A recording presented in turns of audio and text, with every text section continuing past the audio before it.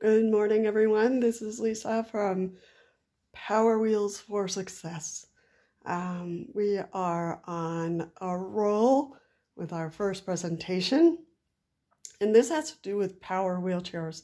If you are considering a power wheelchair versus a manual wheelchair, may I strongly suggest that you check with your primary care doctor or with a therapist or get a referral so that you get the best for what's going to work for you. If you have insurance, probably the best route is through your insurance.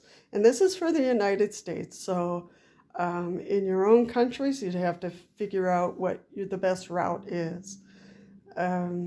Once you get evaluated and assessed, whether the best way to go is a manual or a power wheelchair, that is the greatest thing, because wheelchairs are fitted, you are measured, and you have to go through an assessment to see what's going to work. What are your needs?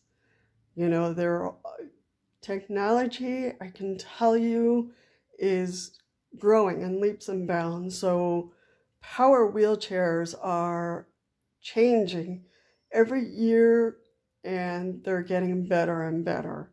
So you really want to figure out what's going to work, what's going to fit your needs best on a daily basis.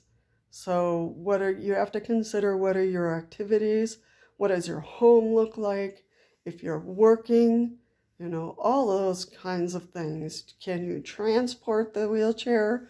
Do you need to get a special van for that? And, you have to go through all that first.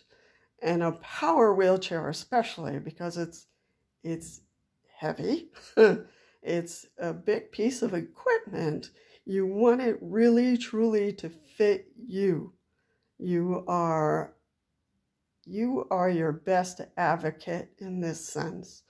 So if you're truly looking at a power wheelchair, you really want to consider what your needs are. I went through the whole process. I had to go back to therapy because of my condition, I go to physical therapy at least once or twice a year. So this last therapy session, the therapist said, all right, we need to consider a power wheelchair. And I said, why? Because the last time I had a manual wheelchair, but because of my condition and nerve problems, a manual wheelchair just was not advisable at this time. So I got a great power wheelchair. It was tailored to me and to my needs. So that's something you want to consider, because it is a little expensive and it's a big piece of equipment that you need to take care of.